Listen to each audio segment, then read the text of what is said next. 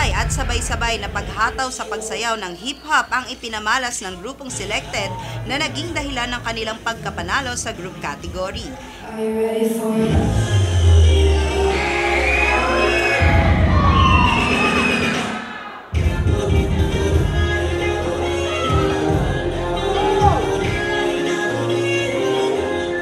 Naman ng AllStyles butler na si Jolo Montevirgen Jr. ang buong dance floor nang ihataw niya ang nagliliyab na routine sa kanyang fire-inspired performance.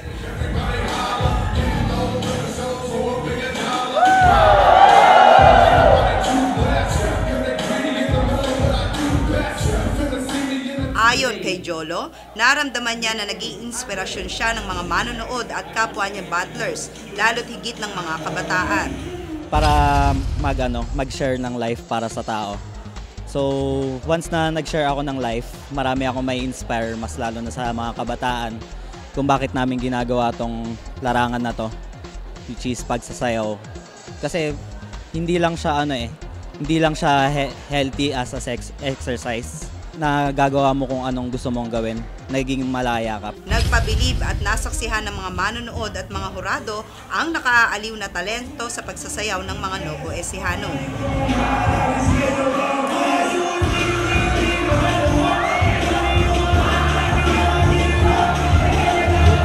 Nagtagisan ang 17 kalahok sa kategoryang AllStyles Battle, habang 12 kalahok naman ang mayroon sa group category.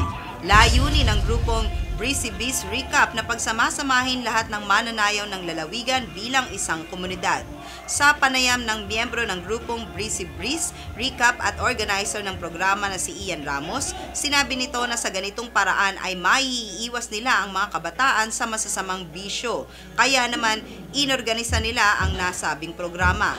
Para sa mga kabataan na syempre hindi sila maligaw ng landas or kesa tumambay tayo or kesa maggala, magbisyo or what, sumayaw na lang tayo, isayaw natin lahat. Kung may problema, isayaw. Nagpasalamat ang mga naging kalahok sa pagbibigay ng ganitong oportunidad sa kanila ng Breezy Beast Recap, katuwang ang management ng SM Mega Center.